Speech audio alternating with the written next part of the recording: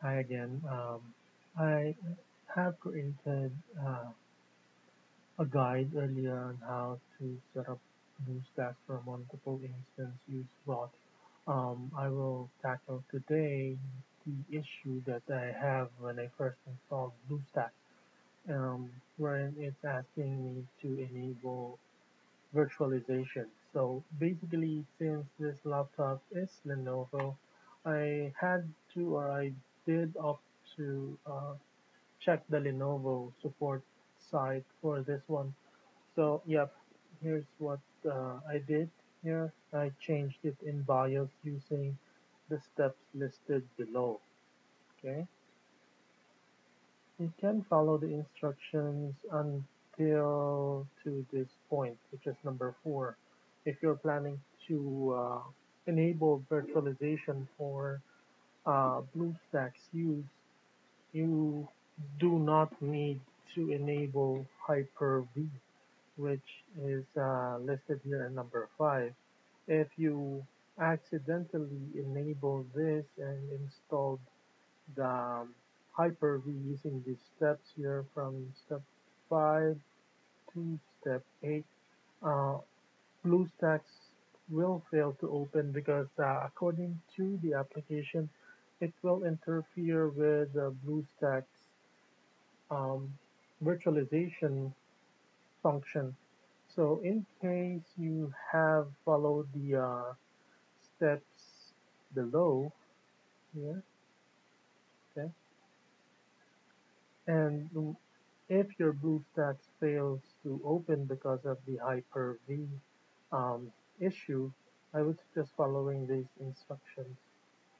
Okay, so once you encounter the error in the BlueStacks application where it's asking you to disable Hyper-V, it will redirect you to this page.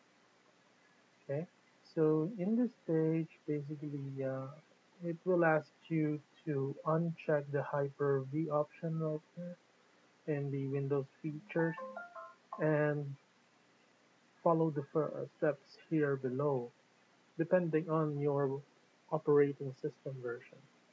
Okay, but as what I have encountered, even though I completed the steps listed here, it still returned an error in which it's having issues running the BlueStacks application because of Hyper-V. Okay, one thing that I did to circumvent or resolve this issue is I have disabled the Hyper-V in the device manager. Okay, so you can just open the device manager using the start.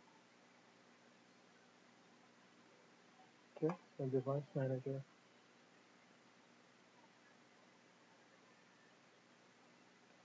Mm,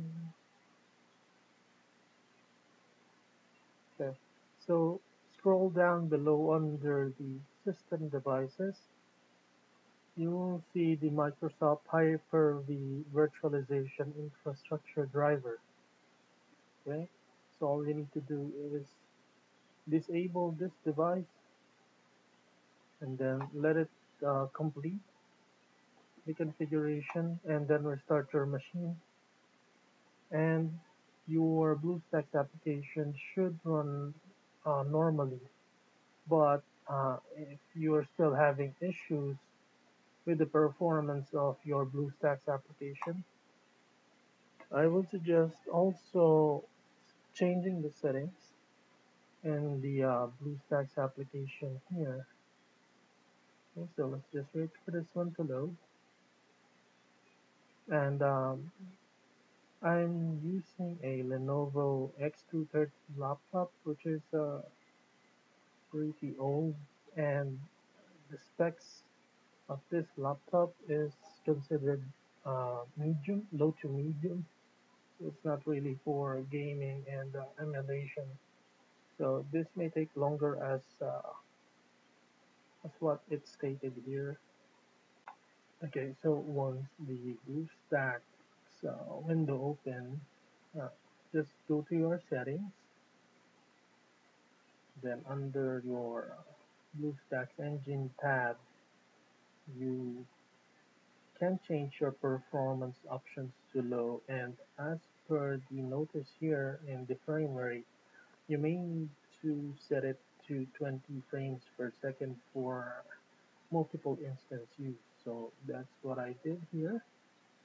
And fortunately, I have noticed that the application I was using is running faster than previously. So it should work on your low spec laptop if you opt to use the BlueStack application.